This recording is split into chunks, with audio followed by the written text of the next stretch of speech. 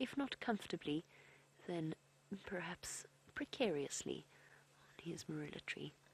It is now obviously very, very dark. We will be leaving the sighting as soon as we've finished off with our sunset safari. Wild dogs! There's wild dogs in this sighting. I don't believe this. Run, Shadow, run, Shadow, run!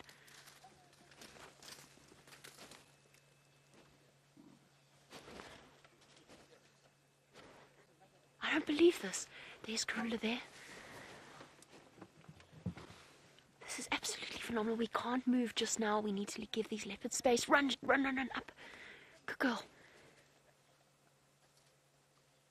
This is absolutely astounding. Obviously, we're not going to finish the show right now. Karula's made it safely up into the tree. Shadow has as well on the other side of the termite mound.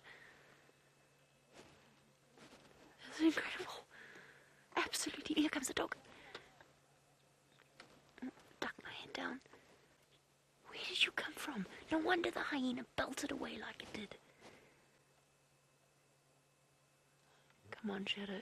Karula's cubs, I really hope, are up somewhere nice and safe. I'm sure they are. Here comes the wild dog to see what's going on. Being watched carefully by Tingana, who of all of them has turned out to be the safest and most secure. No wonder that hyena went sprinting away.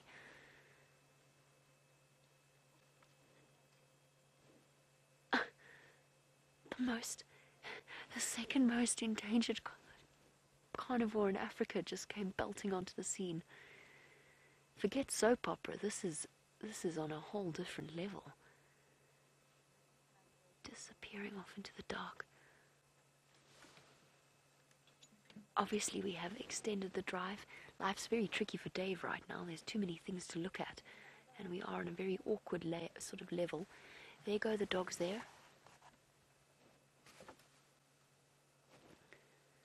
Just when we thought things couldn't get more dramatic, wild dogs have come racing onto the scene.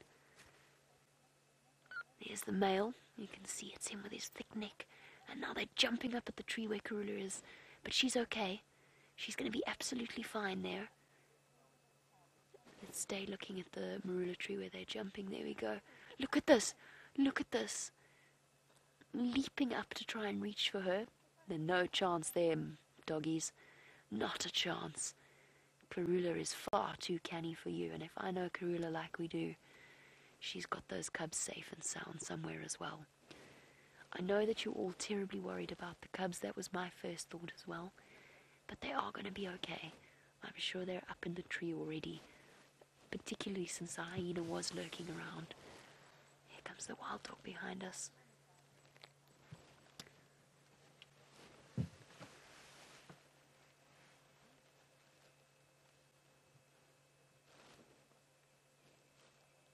My goodness gracious me.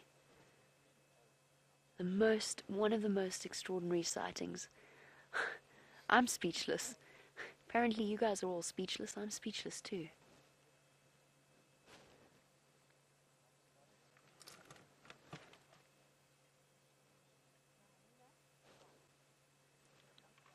I couldn't understand why that hyena sprinted like a mad creature all of a sudden. I thought for one crazy moment Karula had tried to chase it away. Here comes the... My goodness gracious me. I know it's getting very dark, but obviously for those of you who are joining us for the first time, in this situation we absolutely cannot put any lights on these animals. And in fact we're not going to move either until we've got a better idea of where all the players are. We're just going to sit here and let this moment sink in. I know you can just see a little bit. Unfortunately it is getting too dark. This is as light as we can get everything. That was truly, truly astounding. James Richard wants to know how long until the lions show up. James, hopefully not at all, especially with our endangered wild dogs and our leopards everywhere, but I get your drift. Why don't we throw in a cheetah for good measure and just complete the astounding afternoon?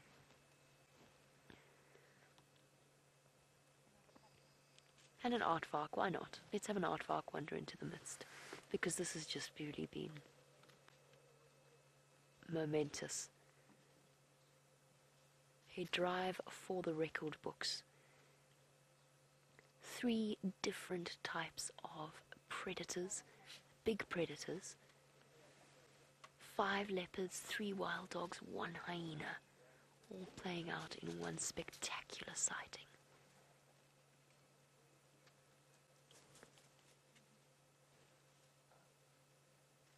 Racing around behind us.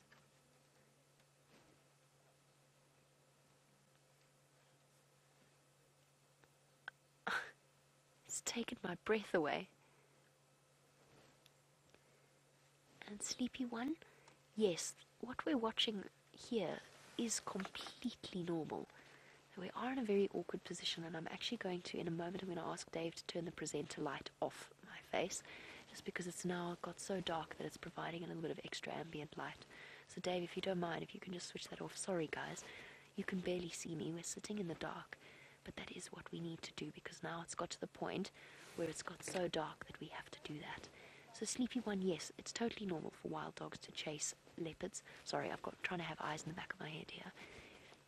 The reason they do it is it's the predator hierarchy, and they actually come right up top.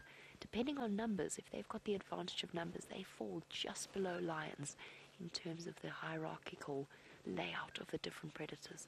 So they very, very often chase leopards up trees when they encounter them, which is, of course, what has played out here. Shadow, I heard her growling. I think she's made it into a marula tree on the other side of the termite mound. Karula's accounted for. Tingana, of course, through all of this, is absolutely fine. The hyena's booked out of the sighting.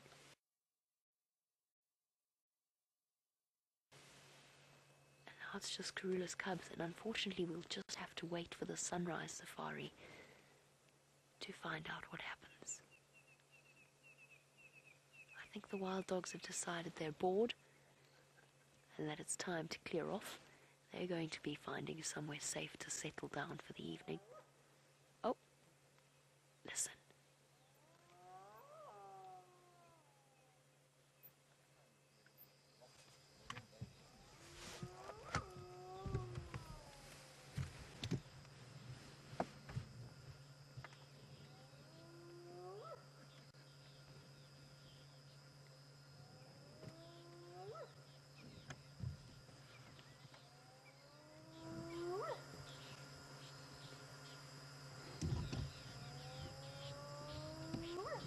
Just completed one of my favorite sounds in all the world.